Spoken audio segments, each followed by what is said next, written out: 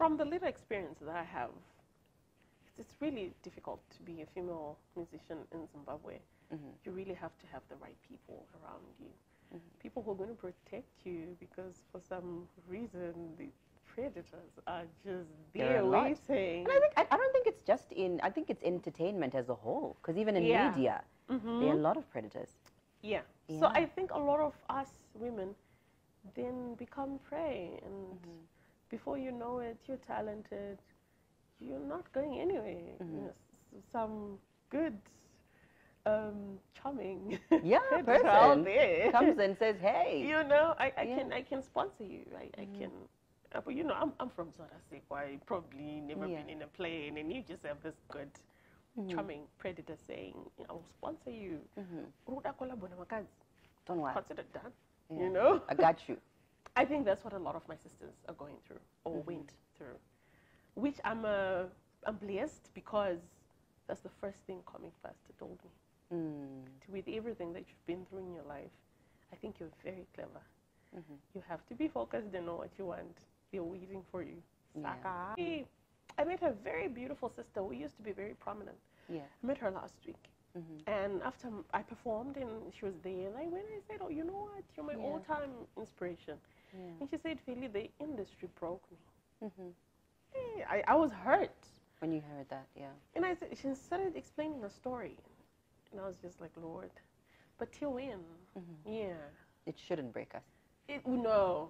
And I told her, go back in the studio, record Sisi, give us something. And she said, I don't know where to start. I've been hurt, and promises have been broken, I've been used. And I said, nah, go back. 19 as a backing vocalist, but you went out on your own 2020? 2020. I met Meo 2017, late 2017. And then started with him 2018. And then we went separate ways end of 2020. Did it happen amicably, or it was a... Because I've heard murmurs and stuff, but no, there was a bit of issues in the background. So let's talk about that. We are very good friends, I think. I think things could have gone better, or they could have been done better, I think. But where we were at that time and what was happening, we had become our own people, discovered that we needed to go separate ways. We're now different artists, because I had started my own solo journey, and I now had my own different taste of music and what I wanted, and I think him too. So it wasn't planned, it just happened. I was hurt. I was hurt because I didn't see it coming, but I think also it was the best that time, and of course what then followed to what happened to me. So after I left the band, so this is what happened. The day that things happened, I cried. So I was crying, and I went straight to Comic Pastor's office. Girl, this is what we need the tea for. You know what I'm saying? Right? This is what we need the tea for. So you went to Comic Pastor. And I remember he was standing at his office door. And he just opened his You're arms. joking. And he's like, no, come through. Just come here. And I cried. And he said, you know what? This is the beginning. Let's do it. What do you want? And I said, I want to sing. The Comic Pastor and Associates. And Associates, So he opened his studio. He had done that before. That's how I started doing singles. Because Comic Pastor saw me, and he said, you know what? You have a very good voice. Which I still think people exaggerate up to now. No, trust me, if I could hear it on a song about cows, girl, I mean, you know? So I started getting in the studio, and then I recorded Kukurumi's. It's called, there's some called Kukurumi's, and after that I went on to, the journey just started.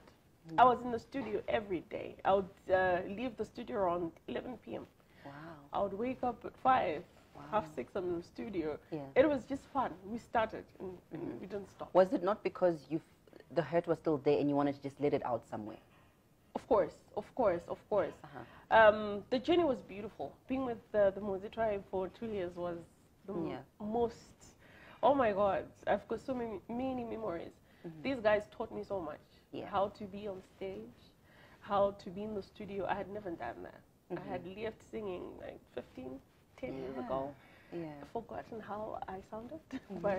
and I started with them. I actually remember some guy telling me that in Zimbabwe, the Zimbabwean audience is not ready to accept a Your type of talented music, yeah. female musician. Yeah. This industry is male dominated. Yeah. You're wasting your time. Yeah. Because I know there was the big five. There was the big five, and it all Yes. consisted of men. Exactly. And maybe Amara Brown here, and sometimes maybe Tammy. Yeah. And you needed your space as well. Yeah, and he told me point blank that you should find something else to do. Wow. Zimbabwe is not ready for you. They're not ready for any female musician. How do you respond to that?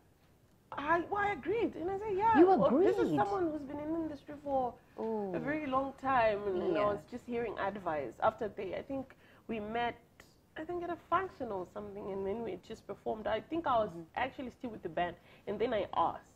Yeah. And then they told me, no, Zim is not ready for that. It's after Chiwaniso, there's Yeah. nobody else. And I said, yeah, you're right. And you agree? And it just stuck in my mind. Because I think we've also been conditioned to believe that, you know, as women, we can't really do much, right? Exactly.